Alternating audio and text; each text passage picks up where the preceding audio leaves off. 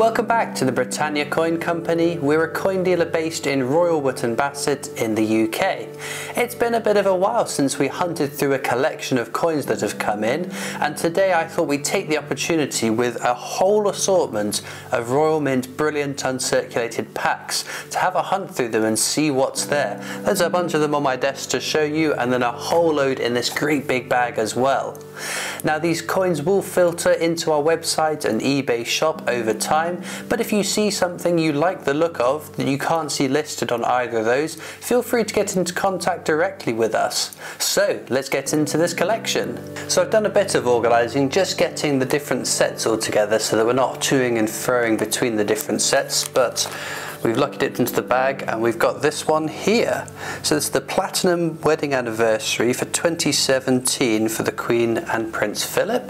So it's designed by Etienne Miller and John Bergdahl. John Bergdahl will be a name you'll recognise because he's a prolific coin designer. But a lovely coin to start today with. This one's the Royal Albert Hall. This was quite an exciting coin. What year was this released? In 2021. There was a silver-proof version of this coin which had a domed finish, which is a really cool standout piece. So this is Anne Desmet who designed this coin.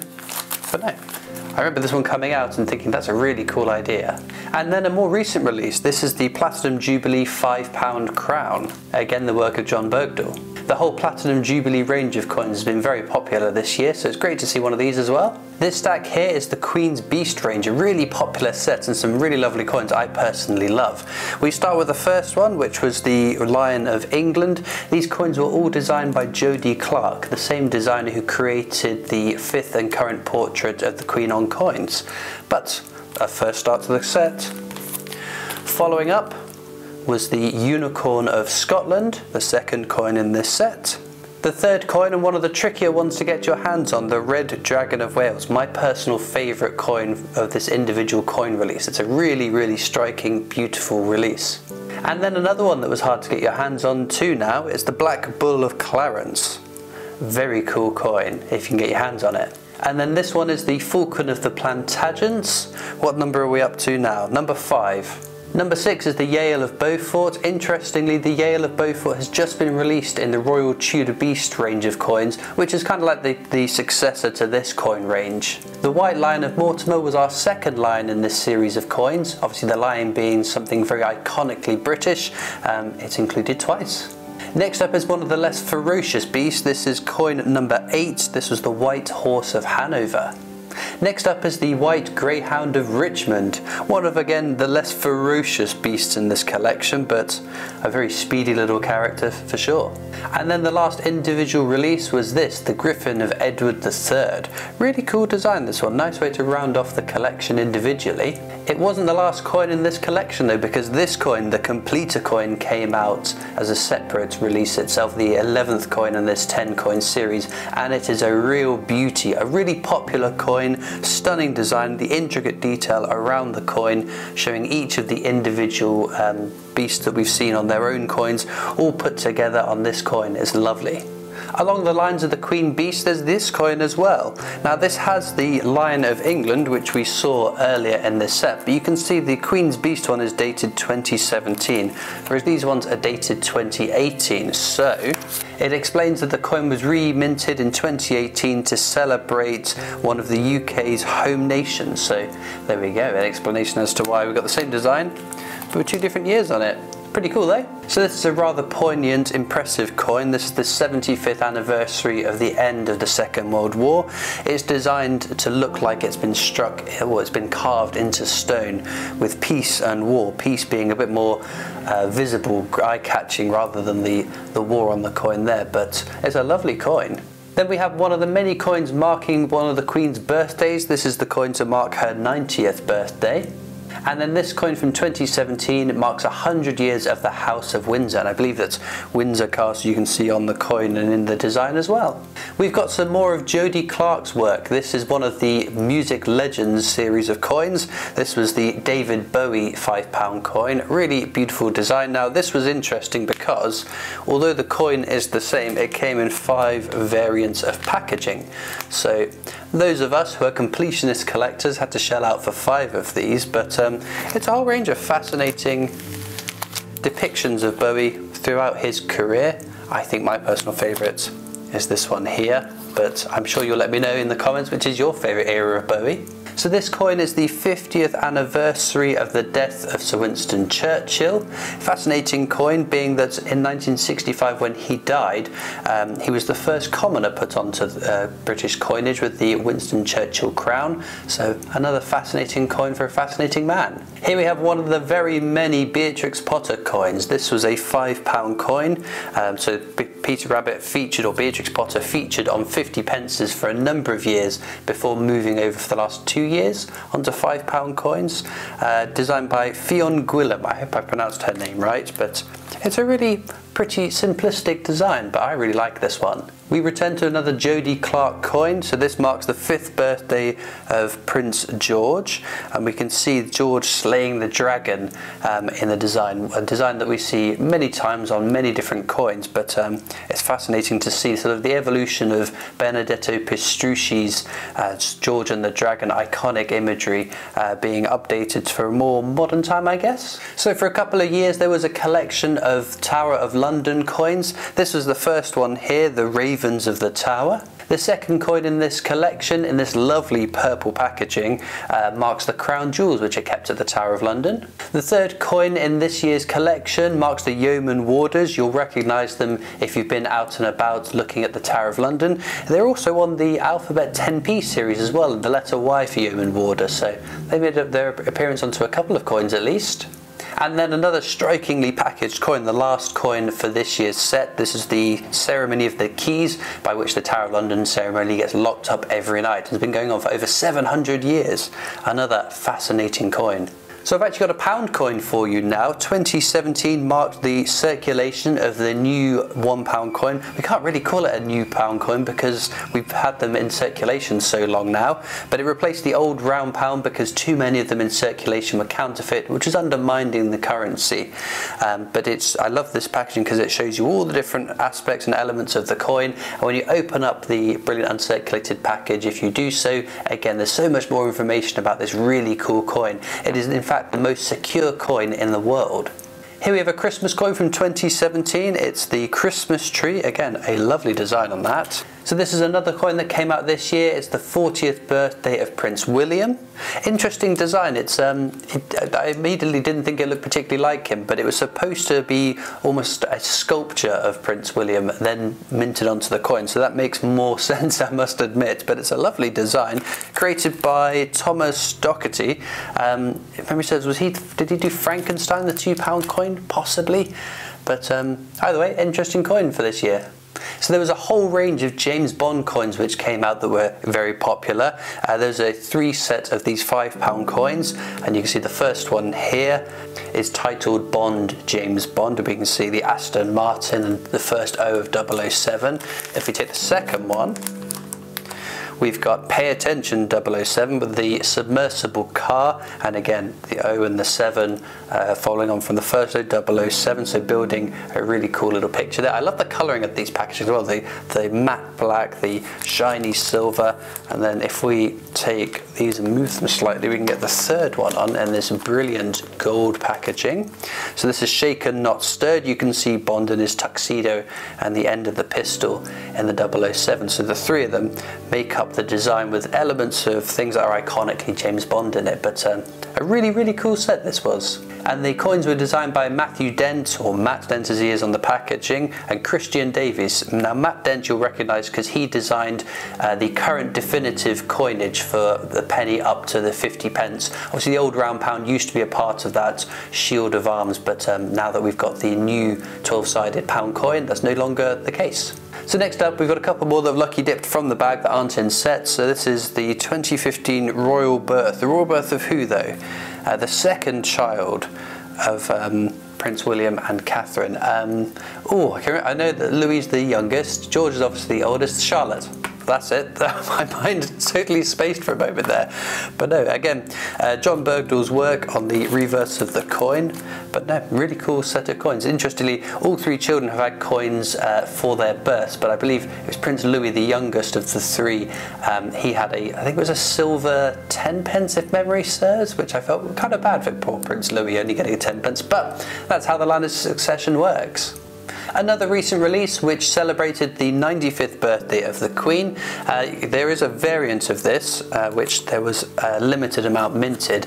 Now I don't know if I can show you because of the way the light's reflecting, but there is reading or milling on the edge of the coin.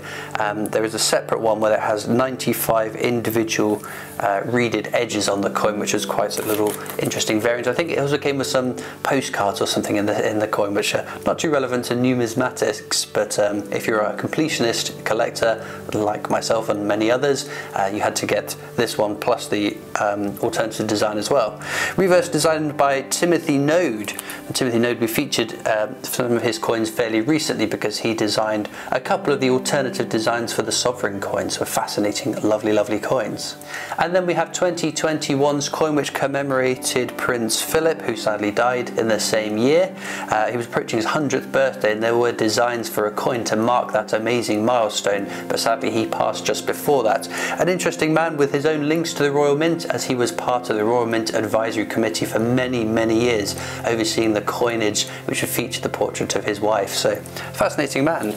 And this one was designed by Ian Rank Broadley. So again, Ian Rank Broadley is a name you'll be familiar with, a gentleman who designed the 4th portrait of the Queen on coins, which was used for many years. So a lovely coin. We return to the Music Legends series. This one, I think this was the first one, wasn't it? It celebrated Queen, the band Queen, not the Queen. It's a really cool design. You've got all the different instruments of the members of the band surrounding the word Queen. And again, there's a whole range of these. So you've got this, the Hot Space album, Queen Live. I'm not sure what concert that is, but an impressive show, I'm sure. Then we have A Kind of Magic. Again, these coins are all the same, it's just the packaging that's different on these. That's how they get you. And then an early picture of the band there, but no, the start of a very exciting series of coins that we hope gets continued, because I really like the idea of celebrating iconic British musicians. Designed by Chris Facey. Obviously the obverse on this Jodie Clark, being that it's the current portrait of the Queen, but a lovely little set of coins. So this is Brunel. I imagine it's going to be both of the £2 coins, which there we have Brunel's portrait. The second coin is Brunel's Achievements, or the Arches at Paddington Station. A lovely coin. Nice to see one of these older Brilliant Uncirculated coins. We're back to Royal Bambinos here. We have got the £5 coin to mark the christening of Prince George. And this was again designed by John Bergdahl, quite similar to the previous one we looked at, was sort of designed by him for a royal birth. Sticking with royalty, we've got the wedding of Prince Harry and Meghan Markle. This coin, interestingly, is one of the really sought after strike your own coins. So the Royal Mint Experience offers a tour, and as part of that you go up to a machine and you strike a coin, and that coin changes from time to time. And I believe it was either the day of or the weekend of their wedding, this was the strike your own. So there were very few of these actually minted, so if you've got the strike your own version of this, it's a really sought after coin. And another coin which I personally love, it's the 150th anniversary of the British Red Cross, and of course the cross on the coin has got red on it. Any coins with a little bit of colour on it, I think, really adds to it. It's not something we see too frequently in the UK, but abroad I know there are lots of countries where they've got circulating coins where they'll have a version with no colour, versions with some colour in it, and I think it really adds to it. It's really eye-catching, and if we had some colour in our circulated coins, I think it would grab the attention of more people and potentially grow the hobby of coin collecting. Well, we looked at the Queen's Beasts earlier. This is the set that has been the successor of it. This is the Royal Tudor Beasts, the first one being the Seymour Panther. These coins all designed after creatures which have statues lining the moat bridge into Hampton Court Palace, King Henry VIII's palace of residence, but a lovely start to that. And then we've got two of the second coin, which is the Lion of England. Now naturally, with the sort of royal heraldry, a lot of it is inherited through the line of succession, so many of the Queen's Beasts are going to appear in this set, but obviously the Seymour Panther was not one that was one of the Queen's Beasts. Couple of lucky dip ones. This is the Queen's Diamond Jubilee £5 coin, which you can see there. Then we've got the Battle of Waterloo. It's a really busy design, a lovely coin, not one I've seen many of, but fascinating coin for sure. And then we have another Christmas one. I know it's way off in the distance now, but this is 2018's Nutcracker Christmas £5 coin. A really cool coin. It's been fascinating seeing the packaging as well. Obviously, more recent Royal Mint launches, they tend to follow sort of a uniform design pattern, whereas previously the whole design of the bunk pack is a little bit more unique for each coin, which I kind of miss, I must say. We return to the Tower of London now, for this is 2022's 4 £5 coin set. So this celebrates the White Tower, which is also on a 50p with Paddington Bear, who visited the Tower of London on that set of coins too. But that was the first one of the second year's set. Then we have the Royal Menagerie. Again, we've got 3 lions coming out of this little window looking out into the Tower of London, made for the creatures that were kept there by royalty in the past. The next one, and my favourite coin from this set, honours the Royal Mint, because the Tower of London was the home of the Royal Mint for many, many years. In between the walls you had Mint Street, where many coins were made, and you can see the coin actually features a coin, an early coin that was struck there. So a lovely coin for that collection. And then last one, we have the infamous Prisons £5 coin, because other than minting coins there, keeping royal beasts, we also kept prisoners at the Tower of London for many, many years. My Liberty Denied being sort of graffiti at the time of one of the prisoners kept at the Tower of London, which is still there. We've got another royal wedding here, 2011. My goodness, was it that long ago? Prince William married Kate Middleton, and this is the coin to celebrate that. In 2015, Queen Elizabeth II became our longest reigning monarch, surpassing Queen Victoria's reign, and this is a £5 coin that was released as part of a range of coins to celebrate that amazing achievement.